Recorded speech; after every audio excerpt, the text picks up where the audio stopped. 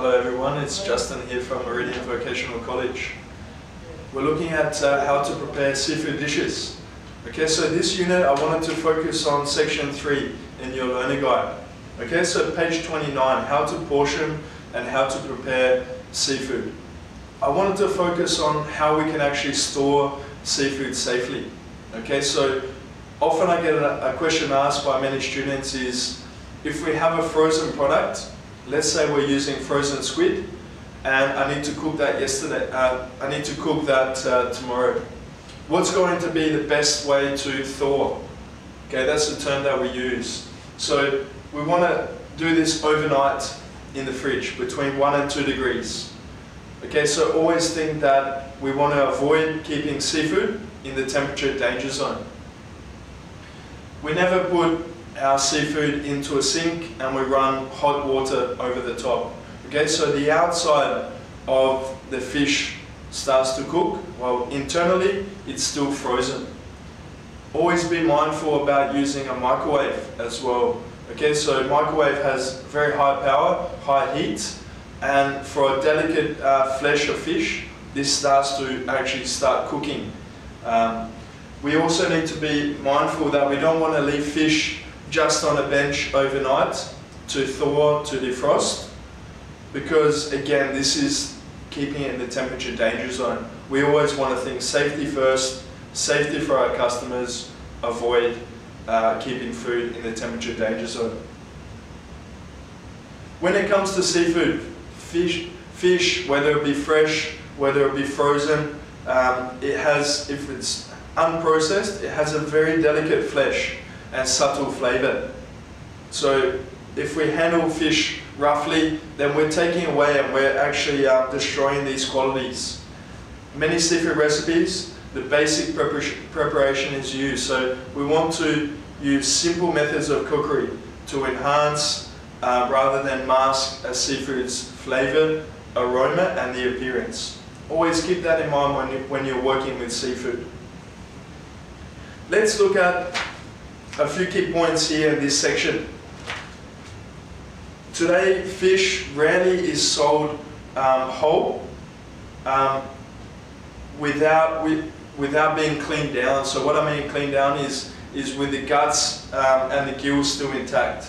These are usually prepared and cleaned on a boat or at the market or by the wholesaler. Okay, so most establishments, they will purchase partially or totally cleaned fish. This is cheaper, this is faster, and this is easier. While seafood is often purchased cleaned, there are many situations in which you will need to do this yourself. This is a really important skill to have as a chef and as a student learning how to prepare a whole different variety of fishes and seafood. Let's look at this example here of a whole kingfish. Okay, so if that whole kingfish, which has just been gutted and the scales removed, this is sold there at $22 a kilo, as opposed to a fillet of kingfish being $42 a kilo. But then you have to weigh up. If you purchase that whole fish to clean down yourself, then you need to think about how much of that fish, how much is going to go to wastage. Okay, so for example, if you're purchasing a whole salmon, then it's very difficult to use those bones because you can't make a stock. This is an oily fish. Kingfish, on the other hand, if you clean down and if you purchase this actually as a whole fish, then you clean it down into different cuts, whether it be the supreme or the fillet, then you can actually use those bones and make a really nice, clear, gelatinous fish stock. Okay, so it's really important that you think about your restaurant or your cafe and your team there. Okay, so it takes time to clean down fish. You want to make sure that your staff and your team are skilled in cleaning down fish correctly. You don't want to have a lot of wastage. Again, fishes can be quite an expensive product. There are different ways that we can actually prepare fish, and they're in different categories. So gutting, scaling and cleaning fish are often done there at the fish market, or you can ask your fishmonger, I would like to purchase a whole fish, but for an extra $10, can you please clean, gut and scale the fish for me? Often when you get your fish into the restaurant, what you can do is you can be doing filleting, skinning, and you can take the pin bone removal. What you're going to be learning in this section as well is preparation of shellfish.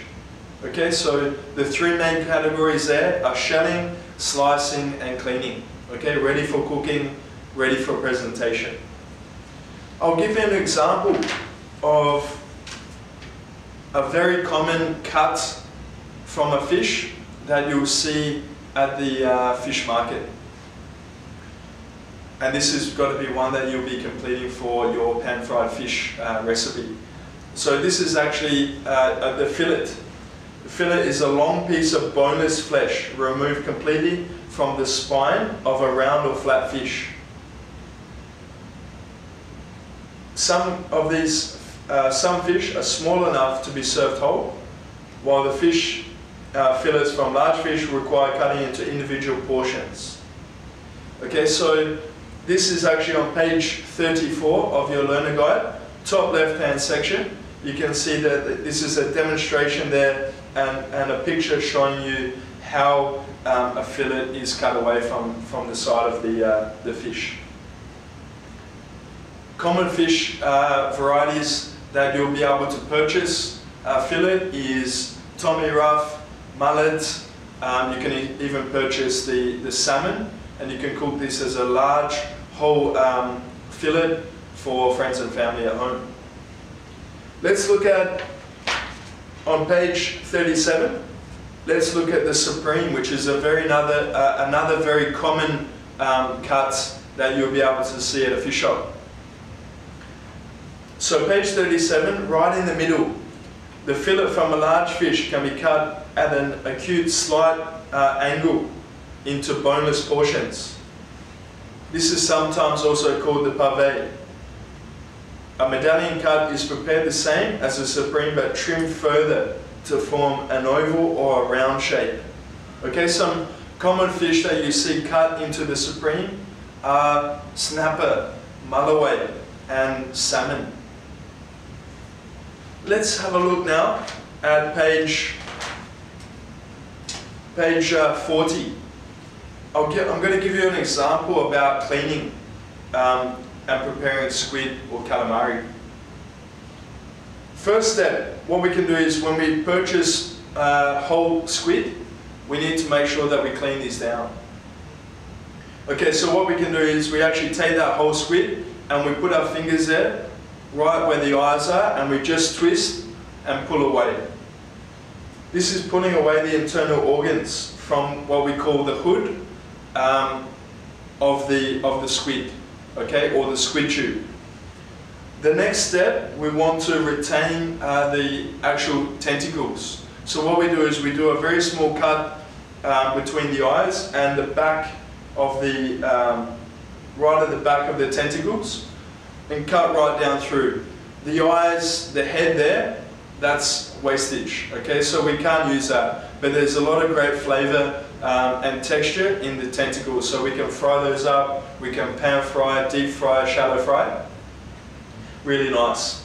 Step 3, we need to put our fingers right under the hood and we need to twist, and we're going to remove this clear actual quill membrane from the body.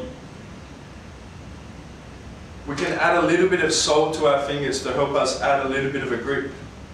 Then what we can do is actually push this hood inside out, and we want to just, with our knife, carefully clean down, make sure that there's no internal organs left into the squid. Then what we can do is cut that and butterfly that open on our blue chopping board, and we can slice, and we do what's called the pineapple cut, slicing with a sharp knife, because when we cook that squid and we cut that down into smaller pieces to cook, it will curl up and cook evenly.